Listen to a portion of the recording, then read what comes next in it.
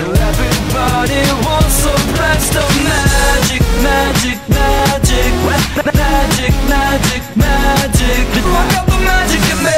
It's Wednesday, and it's time for the next episode of Magician 101, the show for all magicians. We got a lot of great questions this week. We're going to dive right into them. Remember to post your questions down below for next week. All right, so the first question, actually it's a comment, comes from Mr. Tadpole221, talking about the trick that we talked about last week that he asked about, the one that used the thread system. And he says, Mr. Tadpole says, I have it now, and it uses it, but it looks amazing. It works great because the gimmick is very clever and well thought out.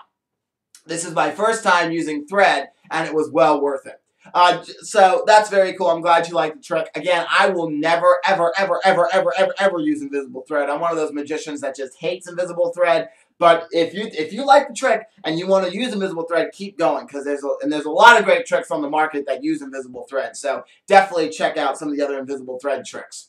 But I will never use invisible thread. I personally choose not to work with it. And Mr. Tadpole also wants to know, how do you find out about magic conventions?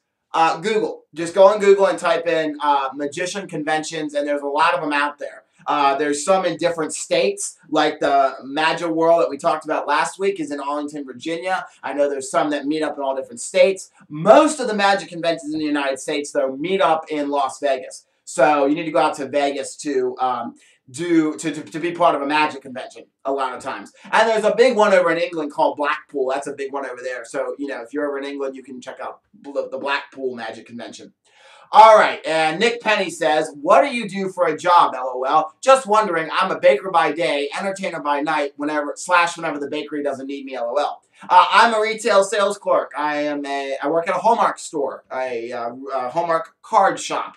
And we sell cards, gift bags, stationery, ribbon, tissue, bows, a bunch of different gifts like Willow Tree and Jim Shore. So that's where I work, and I'm actually a supervisor there. I'm a key holder, as we call it, where I have the key to the store. I can pop the registers open and check returns and all that great stuff. So check to make sure the returns are done correctly and answer employee questions. So it's really fun. I've been there for 6 years, actually. I've been there for 6 years. This will be my I think it'll be 7 in October. It'll be my 7th Christmas for Hallmark. So never thought I'd be there that long. And also trying to do the college thing a little bit. I'm trying to do college on my own, though, this year. I'm trying to, because I want to open up my own magic store one day. My own actual brick-and-mortar magic shop. And I'm trying to do research on my own instead of paying the money to go to college, which it was like super expensive to take an intro to business class. But anyways, enough of that. So I'm a retail sales clerk for Hallmark. All right. And Future Magic 101 says, can you do the 40 tricks in 4-minute challenge? I'm going to say to you, I have no idea. When I saw your comment, I thought to myself, that would be very interesting to take on, but I don't know if I can do it because I don't know if I have enough quick tricks to do. But I'm definitely thinking about maybe doing it and seeing what fast tricks I do have that I maybe could do, because you have to like bam, bam, bam, bam, bam. You got to do them quickly. You can't do long, drawn-out story tricks because that's going to eat up 4 or 5 minutes right there for one trick. So it'd have to be quick tricks. So I'm still thinking about it. Maybe one day you'll see that on my channel. All right, Jay Brothwick has the final questions, and he says, hey, mate, cannot wait to see your video for the contest. By the way, Jay Brothwick is having a contest on his channel, so I'm sure in the next couple days, right down below, you will see Jay Brothwick's name. You can click on his name and go to his channel there, or go to last week's Magician 101 and click on his name there, and you can find all the details about his contest. He's giving away some, he's giving away one prize that we know of, and he's keeping another prize a secret. So definitely check out his channel. All he's wanting you to do is post a magic video not longer than 5 minutes, I think he said. Not longer than 5. Yeah. Anyways, something like that. So he says, you know, keep a magic video short, post one, and boom. And he wants you to do some more other things with his contest as well. So definitely check out his video, his contest video, and maybe submit something. You have about 4 weeks to do that. So he's going to give you till about 4 weeks to do it. All right, so he says, so what do you think of the iTwist iPhone trick? Is it good? And iLogo. All right, so iTwist and iLogo, I did both of those for the 365-day magic challenge. I think I did both in front of the Street Magic backdrop over there.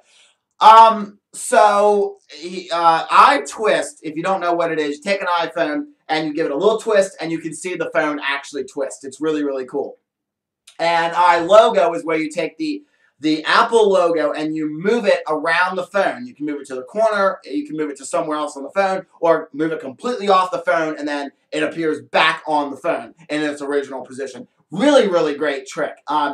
I do like both of these, but I think if I had to choose one, I do love iLogo the best because I think it packs more of a punch. I think it packs more of a punch because sometimes the iTwist gimmick doesn't really look very well. So to me, I think iLogo looks really, really good because there's really no way to mess it up. Because sometimes the twist, I've seen magicians do, I've seen other magicians on YouTube do the twist motion, and it doesn't look as good. So it's hit or miss with the twist motion on the iTwist. So, boom. But they're both really, really cool. The only downside is a lot of people now have iPhone 5s. And the creator of iTwist said, we're going to put out another gimmick down the road later for iPhone 5s when more people have the iPhone 5. Because on the website for iTwist, it said, or the developer's blog or whatever, wherever I read it, said that right now we're trying to keep it current because most people are going to have iPhone 4s or 4Ss. But when more people start getting the 5, we'll put it out for the 5. Well, the 5's been out for a while. I know a lot of people have the 5s already, and they haven't put out a new gimmick for that. So that's the only downside to iLogo and iTwist. They don't have the gimmicks out for iPhone 5s yet. And I know a lot of people have, but like for me, it's not a problem because I can do the iLogo or the iTwist with my iPhone, with my own personal one. The only problem with having it be your own personal one instead of a borrowed one is they may think it's a phony baloney magic prop. They may think that because, you know, spectators could think anything. I've had somebody, I know somebody who, actually, in one of their shows, somebody had thought their phone that they were using, because it wasn't a borrowed one, was a phony baloney magic phone. Like, he actually took a long time. And so anyways, people just think what they want to believe. And if you use their borrowed object, they're going to be like, wait, that was my phone. I use it every day. So that's the only bad thing. You need to put out new gimmicks like I'm saying. But other than that, both tricks are really good. So if you have an iPhone 4 or 4S phone, you should definitely get the iTwist or iLogo. All right. And, oh, by the way, both tricks do come in single color, so you can get just black or just white, or both tricks do come in the multi-pack, where you can get for white and black iPhones. All right, Jay wants to know, what is your favorite pack of playing cards that you like to use the most? All right, my favorite pack is, I still have them sitting right here, actually, the ones you sent me, Bicycle Rider-backed playing cards. Sometimes, I don't really like using the Jumbo very much. I do like the Jumbo for regular magic tricks, like Forced Outcome. But if you have to use a gimmick, a lot of the magic trick gimmicks for like playing cards are on standard size, not the Jumbo. But I do like using the Rider-back playing cards. And, I don't really like using specialty decks that much. This is the Expert backed because, let me open them up here. Because if you take a look, the Expert back cards, notice that they have different designs. I'll get one really close to the camera here. Notice that it has, you know, it looks weathered and aged, and the back's different than most people are familiar with. I like to kind of use playing cards and props that people are familiar with, except for sponge balls. That's the only thing. But like for playing cards and card tricks, I like to use like the Rider-back because that's, everyone knows Bicycle Rider-back. As soon as you pull out a Bicycle Rider-back deck, they know exactly. They're like, I know these cards.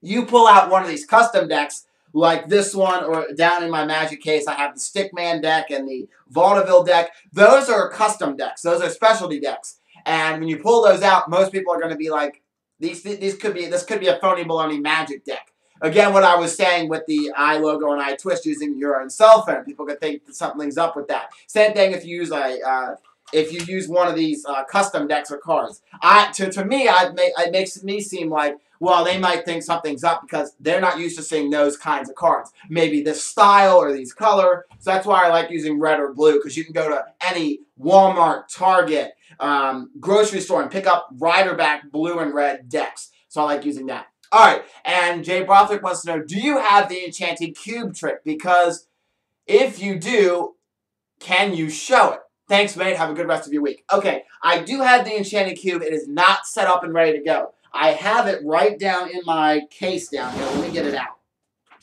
This is the Enchanted Cube by Fuller's Doors. I do have it. There is a video of me doing it on my channel. Type in Rubik's Cube magic trick in the search box. But Jay, please, in the comments down below, post Enchanted Cube. Just say Enchanted Cube. And I'll do this next week. I'll get it set up and ready to go, and I'll do it next week. Because I forgot to actually set it up this week. So if you wouldn't mind posting it down below, just say Enchanted Cube, and then I will post, and I'll, if I remember to set this thing up this week, I'll do that. I'll probably set it up right after I get finished filming, so I can do it next week. Just post down in the comments below, Enchanted Cube, to remind me, and I'll do it next week if I remember. Thank you guys so much for watching Magician 101. I will see you all next week for another all-new Magician 101. And join me again on course every Monday for Magical Mondays. Post your questions down below for next week, and I'll see you next time. I pour it right inside of here, and notice that the milk, of course you get the 2 tubes, and you get a certain amount of bottles. Let me grab one of the bottles. He was on a roll with hole-in-one. Not only did he sink the putt on his first shot, but he also got the $500